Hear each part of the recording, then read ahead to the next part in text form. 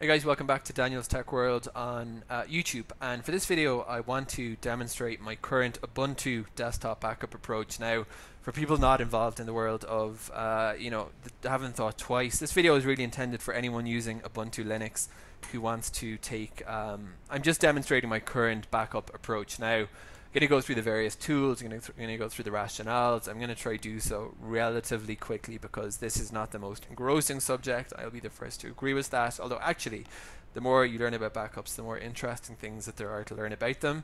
This documentation is on GitHub. My username is Daniel Rosehill JLM.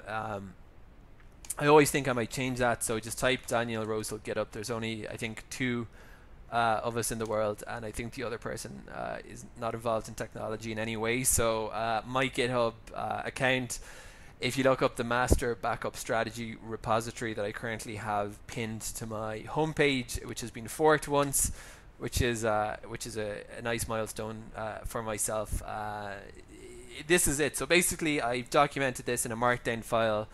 Also in the repo, I have a couple of scripts that I use in my own backup operations, taking local files. You can see what I'm doing here, just giving myself, I have a B2 bucket, my Linux backups, and I'm just the auto key config, the open box config, LibreOffice, stuff that I don't want to have encased within a whole system backup that I might want to look at.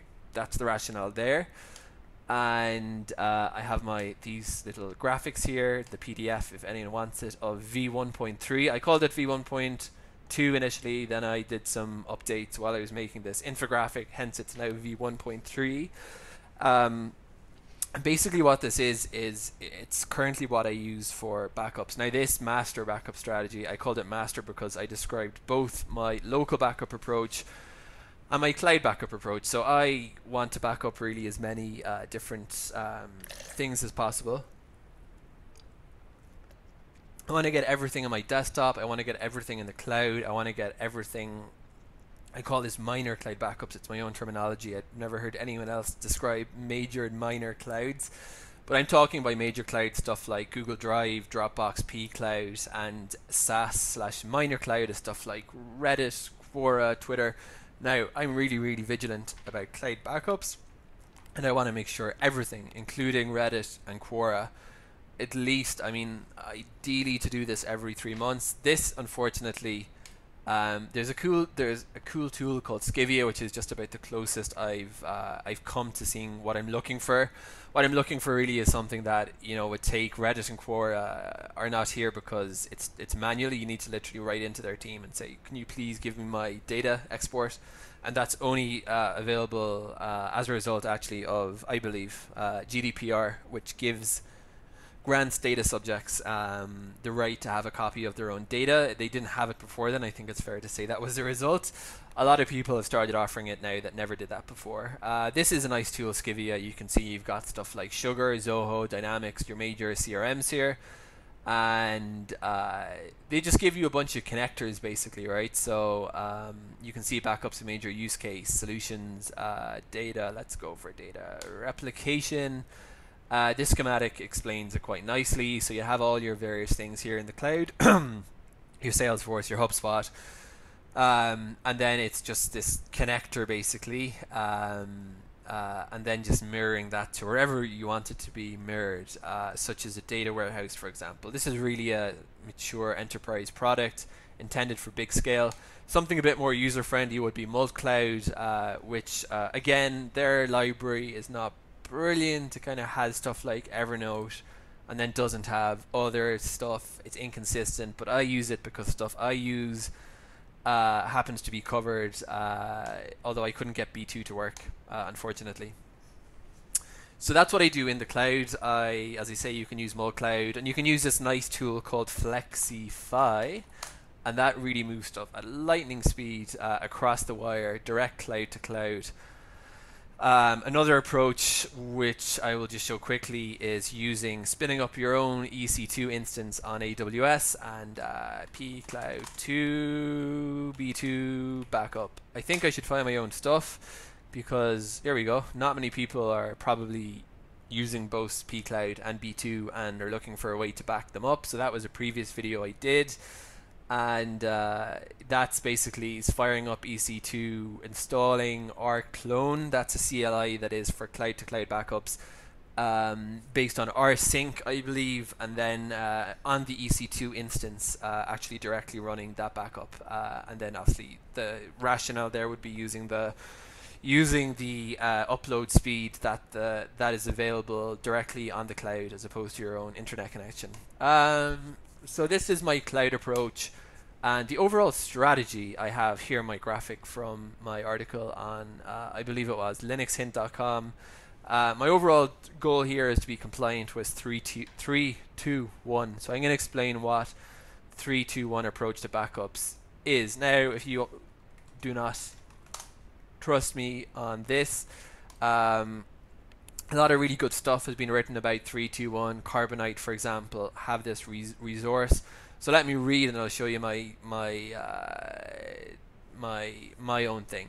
So this is why I call 3-2-1 a misnomer, because you can see here that includes the original copy and at least 2 backups. So this, on my schematic here, let's for the sake of argument say that we're using an SSD as our primary Ubuntu desktop that we're trying to protect. It could be an HDD, a hard drive, or it could be an NVMe. But in any event, we need to get to the first number 3, we need to create 2 backups. So it's actually original source plus 2 backups, as Carbonite made clear, not 3 backup copies. The next thing in the 3-2-1 rule is that the backup data should be on 2 different storage types. So we're going to have 2 backups, and those backups cannot be on the same storage type. So let's say, for example, we were going to back up our SSD here onto the SSD. Now we could, if we bring over Timeshift, there's nothing, I believe, preventing us, if we go into the settings with, I am using here, SDA is my original. Yep, so I can change it over to SDA2, which is the partition that I have my Ubuntu desktop on here. So there's nothing actually stopping me from creating backups onto the actual primary device I'm protecting. The problem in that situation is that they're on the same storage media. That means that basically if that hard drive fails, for instance, the backup's going to go with it. So therefore, they should be on 2 different storage media.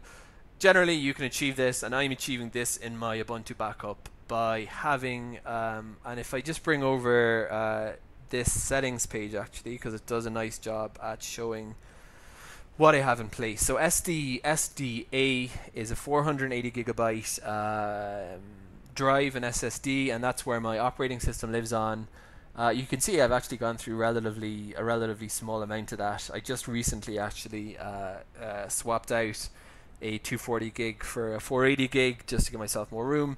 I would say tangentially, with Linux backups, the longer your system is stable, the more you stand to lose. Your modifications tend to accrue. You tend to add more packages. You might add unattended backups, unattended upgrades, which I always do. And I just find that over time, this is actually how I got into backups. I would basically, every second year, I've been using Ubuntu for like 10 years. Every second or third year, something would break the system. A leading, as I've said at the start of the video, it would be a leading release, a non-LTS release. First piece of advice, stick with LTS to LTS releases, more stable. Typically something like an LTS release would brick the system, ruin the package manager, ruin NVIDIA, and at that point it was really just not worth spending the 2 or 3 days. You can do that once or 2 times, you can reinstall your system 2 or 3 times. You will, if you do this, get to a point where you say, never is this ever happening to me again. And that's why I decided to get really big into making sure good backups have been taken. And it's really paid dividends because I now have a stable system. But in order to keep it stable, I need to keep on top of this backup approach. And that's why I'm going to be spending the next 20 to 30 minutes explaining it on this YouTube video. And I've certainly already spent a lot more than 20 to 30 minutes putting together this documentation on GitHub for anybody interested. But let's get back to what I have. So this is my primary system here. And then SDB is where I stick my Clonezilla. Now that's 240 gigs because I don't want to change anything here. That's 240 gigs because I take Clonezilla less regularly. It's not automated and therefore it's more work. SDC is another drive that I have formatted to ext4, and this is where I put my Timeshift backups. Timeshift is creating basically snapshots, restore points, something like what you have in Windows with your Windows restore points, similar to that. I'm not familiar in depth with the Windows tool because I don't use Windows that frequently, but it's a similar idea. So I basically have, you can see this is 480 gigs, this is 480 gigs, and I'm using actually not a whole bunch of that space, just as I'm not using a whole bunch of space. Actually, I'm using roughly the same, it seems. I think that's a coincidence because those are snapshots and there's 3 of them, and this is one operating system. So I basically am using, for the sake of my backups, 2 dedicated disks. One for Clonezilla, one for Timeshift. And why do I do 2? Essentially because Timeshift is a great tool, but I don't trust it 100%. If you're restoring from Timeshift, you go into you can do it directly from, let's just exit out of this. You can restore from, just click on restore and you can roll back to a snapshot. Now that's obviously, if I were to go through this process now, it would be restoring a board, a live system, right? I've booted into the system that I'd be looking to restore from. I don't trust that really 100%. You can also use a command. You can do the CLI, boot into your Ubuntu system, get past the grub menu, and you can there run the same operation from the command line interface before you've booted to the system and it's not live. I trust that a bit more. However, I trust Clonezilla more than I trust Timeshift.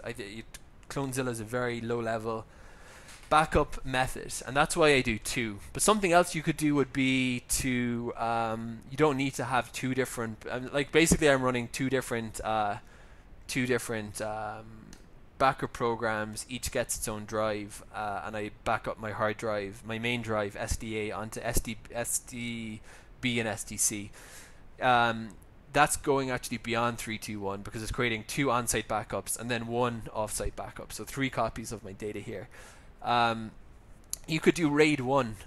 RAID is redundant array of independent disks, and you could just have another SDD, another drive, NVMe, as I said, HDD, doesn't matter, of the same size, and you could use RAID to constantly replicate locally. I find this approach advantageous over doing a RAID configuration, and that's because I actually get to keep 3 snapshots here. So RAID, you have the latest, and there's a point that's sometimes made that you shouldn't mistake redundancy for backup. So RAID creates terrific redundancy. The whole world of backups fits. You've backups and you have data recovery. If you just look up the difference between them, backups refers to creating the backups ahead of an anticipated disaster, like a hard drive failing. Disaster recovery encompasses the full strategy for responding to a disaster event and putting the backups into action. So that's concerned with the restore side. And another interesting allied field, I would say, is business continuity management. And so if you're doing redundancy, if you're creating another RAID disk, you're giving yourself terrific redundancy. That, in other words, if you had, let's say, let's go back to our schematic here, sort of schematic location. If we had we could put in another, let's say we created SDE, or let's just say SDD wasn't Windows, it was another component in our backup arsenal. So we could be running RAID between SDA and SDE, and we could also have, that would give us redundancy, that if SDA were to just without warning fail, the SDD completely failed, we could immediately, and that's business continuity, swap over to SDE. But that would be our latest copy essentially before the failure occurred in SDA. So we might find that there's stuff in that in SDE that wasn't to our liking, but we wouldn't really have much of an option.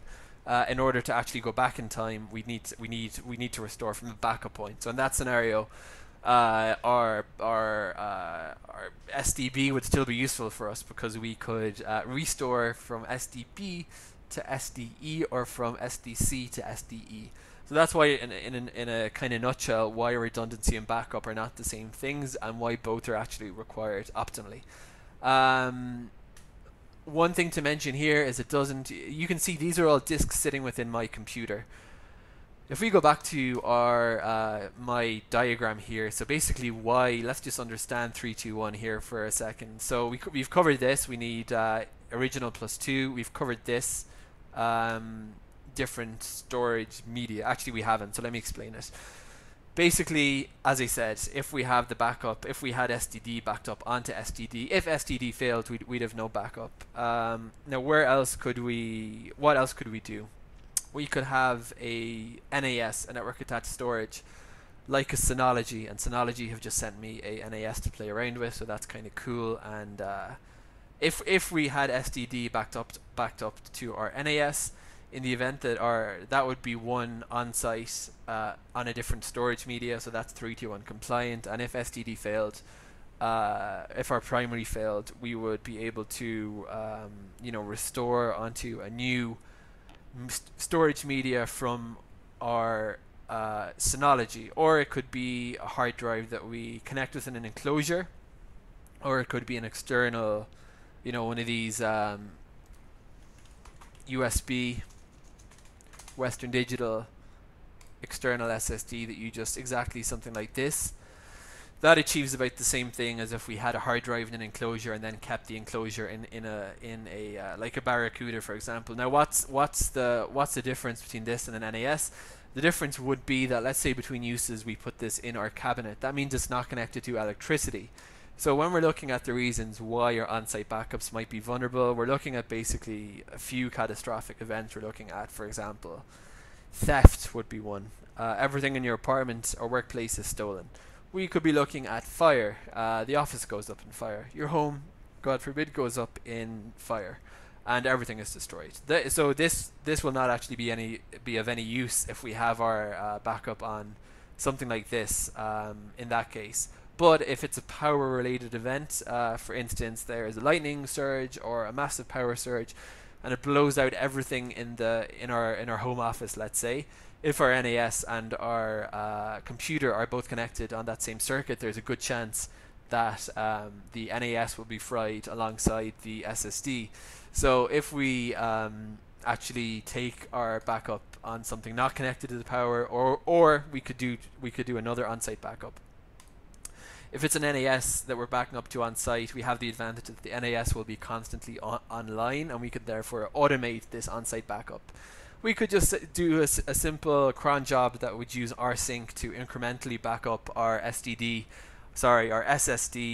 onto the NAS at midnight every night, let's say. And let's say we keep the desktop running 24/7. Obviously, if we are doing something like this and we're not keeping it connected to a network device, we're not going to be able to avail of that. So what we would need to do, so that's a use case why you might want to both, let's say, do an automatic backup onto a network attached storage, and you might also want to do this. And that would be, again, going beyond 321. We'd have, in that case, 2 on-site backups, 1 off-site backup, because we're going to do that next, and that would therefore give us 3, our primary data source plus 3. And don't forget as well, just jumping back to the cloud for a second, and if you look at this final part of my diagram where I'm describing doing a pull from B2 onto our local server, if you back up from one cloud, Google Drive, to another cloud, B2, that's not 321 compliant yet. You've only created 1 copy of your primary data source and not 2. Now they are on different storage media, so that's great. This is on Google Drive's data center. This is in B2's data center. Realistically, that's fine. But you might want to pull it down and keep another copy on an on-site storage like the NAS we mentioned. And the reason for that is because if we're dealing with local backups, it's typically easier to restore local from local, and it's typically easier to restore cloud from cloud. Why is that? If we're restoring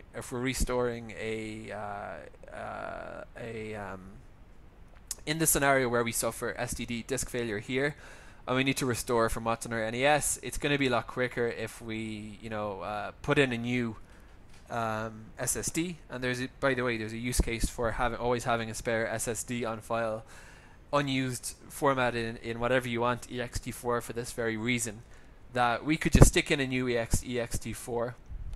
Let's say our disk fails, stick in a new SSD4, attach it to the motherboard, and run Clonezilla, and just quickly restore, and bingo, you're back in action. Pretty good in terms of business continuity, almost as good as using RAID. Doing that, it would be slower if we had to restore onto that new SSD from an offsite backup, namely from Cloudberry, which does have a restore capability, and I'm going to talk about Cloudberry shortly. So quicker to restore local from local, and for the same reason, quicker to restore cloud from cloud. If we lost our data in Dropbox, it would be quicker to upload it to another Dropbox account over the wire from another cloud than it would be to do so from our desktop, or from an NAS that we'd be pushing up. Why is that? It's the same reason that I did my P2 to B2 backup here on an EC2 instance, because it was much quicker to upload data on the cloud than it would be to deal with and I don't want to do the speed test because just to show my IP address, but I have an uplink of about 3 megabits per second, sorry. So it would take an eternity. All right, I don't want to make this video a marathon. We're already at 22 minutes, so I'm going to try to keep this within the 30-minute mark. So what do? One, I do Timeshift.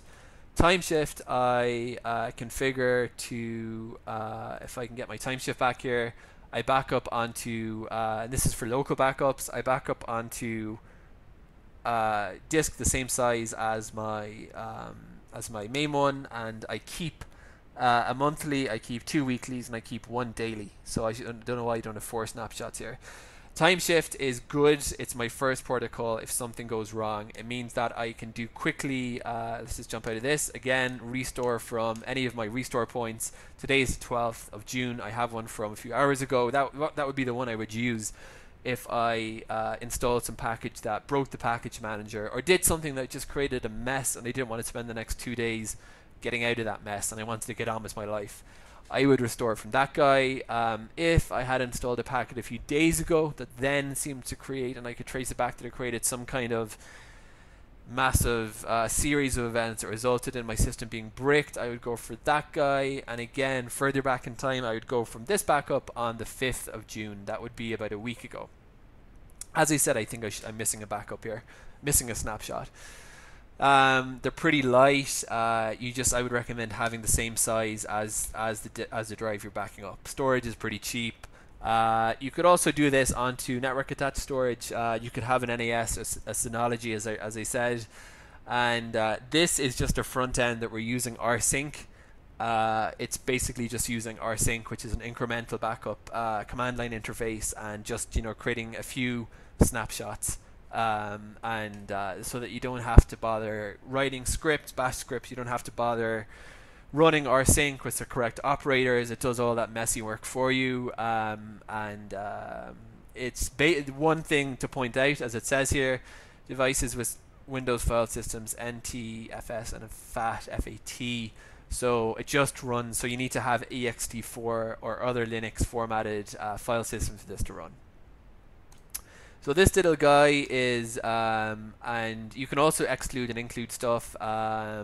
Basically, I actually have forced it to include the stuff in my home user directory. By default, it excludes that, so I've added that folder. So it's actually basically taking a full disk, and that's because within my user directory, I actually keep some network attached stuff, and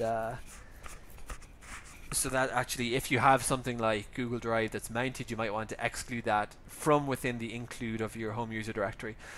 So that's Timeshift basically, and it's used to create my first on-site backup. Now the limitation, as I said, you can restore from this interface, or you can restore from as a CLI, and you just basically boot into your computer, get up a shell, get up a bash prompt, and type in Timeshift minus minus. These are some of the commands: minus minus restore, and you'll get you'll list out, or just man Timeshift to call up the manual page, and it'll tell you which snapshots you have. You tell it which snapshot you want to restore to. You hit yes, and then it starts a restore process. So that's my first protocol. The second, that's an incremental backup. Now, I mentioned I use Clonezilla. Clonezilla is a very, very low-level tool. Clonezilla.org, I believe, yes. You can just download Clonezilla, put this onto a live USB. It's a very, very low-level device. Unlike our friend Timeshift, it doesn't have this limitation. You can see many file systems are supported, ext2, 3, 4, as well as the FAT file systems, NTFS. So it's cross-platform. So you don't need to just worry. You can actually use this also to back up a window. Just going to get rid of this advertising here. It also supports LVM2, and they've got some screenshots here. So basically, I use this. This is really what I expect is going to work in the event that for some reason my incremental restores or the Timeshift doesn't do the job. I've tested this, and if you really, really want to knock yourself out, you should ideally, and this is part of, remember we looked at backups versus disaster recovery versus business continuity. This is really part of disaster recovery would be testing the restorability. Now Clonezilla, when you run it, has an option to test the restorability of the backup it's just created. But if you want to, or you want to be extra sure, I would actually go as far as recommending that you stick in a test drive here in order to actually try to write, try to use Clonezilla to restore onto the test drive, boot into that, and if that replicates the functionality of the primary disk you've just backed up, then you know that the backup image is restorable, that it's good. I just trust, because it's my second tier, I don't have patience, you could say. That's really a lot of work, but that's the optimal thing. So Clonezilla is something I do manually, and I do this really, as I said here, quarterly, and it's a full disk image. It's not incremental. Another important distinction. I literally go in, I have another video on my YouTube, and I will actually, it takes about probably 20 minutes, and I'll put that onto, in my diagram I've got an external hard drive. Once I get my new NAS hooked up, I'm probably going to start doing them onto NAS. You can also encrypt those afterwards. I think you can encrypt them as the process runs, and obviously if you're backing up on site, ideally for security you should be encrypting those backups. So if you had an encrypted file system using Timeshift and then encrypted those Clonezilla backups, and this process I do quarterly because it's far less convenient. I don't need to worry about Timeshift. It works by itself. Clonezilla, I mean, you could be extra diligent and do it weekly. It just creates an image, and I use the partition to image. So it doesn't back up the disk, it drives up specifically the partition that my Ubuntu Linux desktop lives on, and then it creates a nice image of that on this guy. And in the event that Timeshift was not able to successfully restore a new, there's another actually important distinction here, and that's Timeshift. In order to restore, in the event that my SSD failed and I needed to restore, I would need to firstly stick in a new SSD. I would need to install the Timeshift program. I would need to then attach my I would need to install Timeshift onto Linux desktop, and then I would be able to see the existing. I would have to tell it where my Timeshift snapshots are and then pull them in. You could say it's a little bit, because you need to go through a whole manual install.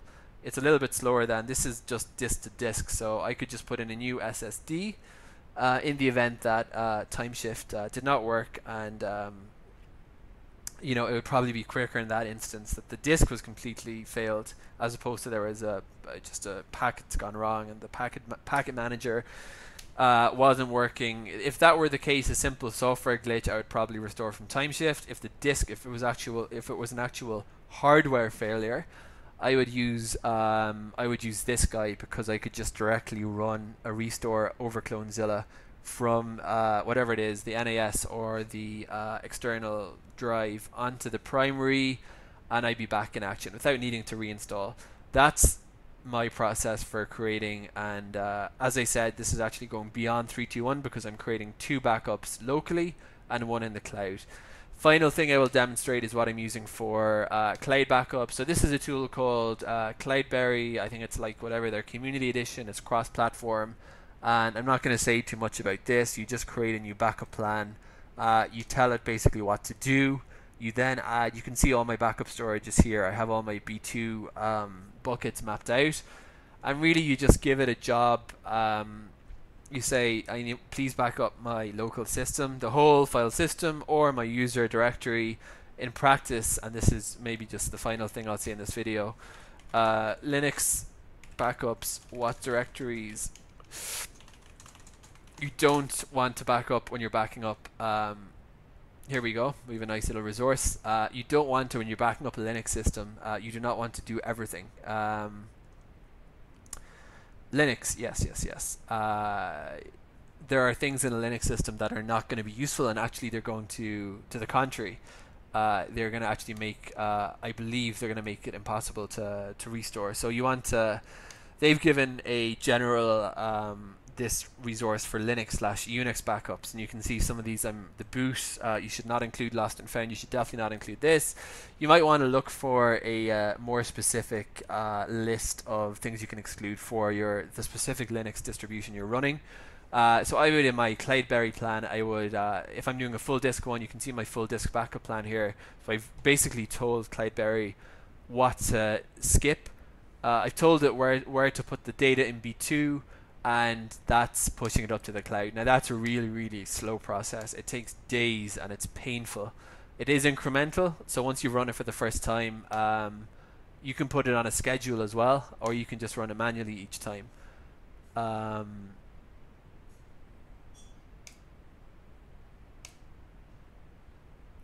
Sorry, I'm getting distracted. Let me just finish this video before I'm going to actually run it again now. So that's the final thing, the final chink in my armor, if you like, so to speak. Realistically, in terms of restoring a bricked Linux system, there's really no need to go beyond Timeshift and Clonezilla, but because of the 321 rule and just general best practice, in which credibly there could be something like as I said again, God forbid, a fire in this place, and both the NAS and the computer itself were destroyed, and I really want, and even in that case, to be honest, because all my data is on the cloud, it would just be quicker, easier to install Linux. And I think if anyone's apartment burned down, getting back their operating system just as it was and getting the programs the way they were and all the configurations is not going to be anybody's most pressing objective. And there's another approach you can take, which I'm trying to do in GitHub as well, and that's just basically, if I go to my Ubuntu modifications, I try to just map out, this is really documentation I've just done for myself. I've kind of listed out the packages. I did this a few days ago. Just what packages I have, so that I could also just kind of refer back to my own GitHub documents and say, this is the stuff that I want to get back on my system. But to comply with the best practice, I'm keeping a secure offsite backup up in B2. And if in this catastrophic scenario I outlined, I would, I could basically, if I didn't do Cloudberry, I could push. Let's just say, for the sake of argument, I had a fantastic home internet connection with 1 gigabyte per second upload speed. I could take a full local backup with Clonezilla. I could put that onto a network attached storage, as I said, a Synology device, and then I could upload from Synology onto B2, and in a reasonable amount of time, and I would cap a reasonable amount of time, realistically at a few hours, I'd push that as an offsite backup. Then, in the event that this guy failed and we weren't using something like RAID, I would install a new SSD device. I would just install a little basic Linux, the same distro I wanted to restore from. I would then download my Clonezilla backup from my B2 from the cloud, put that onto a USB, or download that back to my network attached storage. I would then stick a live USB into this system, and I wouldn't even need actually an operating system to be in existence yet, so I can just skip actually the installing Linux, put in my live USB running Clonezilla, and I would restore, and I would tell Clonezilla to restore from, let's say an NAS was in this picture, restore from my my full system backup on the NAS onto the Linux backup. It would onto the Linux desktop, the new SSD. It would run that process in about 10 minutes, and then I would simply boot back to my machine, and I would have a backup from that would replicate the system from whenever I took that full system backup and push that up to the cloud. And in the event that I was doing this process from a different location entirely, my apartment had been destroyed, and I was backing up from the cloud, I would follow this, and I'd be able to get my old computer desktop back in action just as it was when I was instituting this backup. So 36 minutes later, that is essentially how my current approach, and as I said, it's a work in progress, V1.3. When I have a V1.4, maybe I'll wait till V2.0, I will make another video. Thank you for watching, and any questions or comments from anybody, they can go onto my website here, danielrosehill.co.al, and I'm always happy to discuss backups and whatever. So thanks for watching, and check out new videos soon on Daniel's Tech World.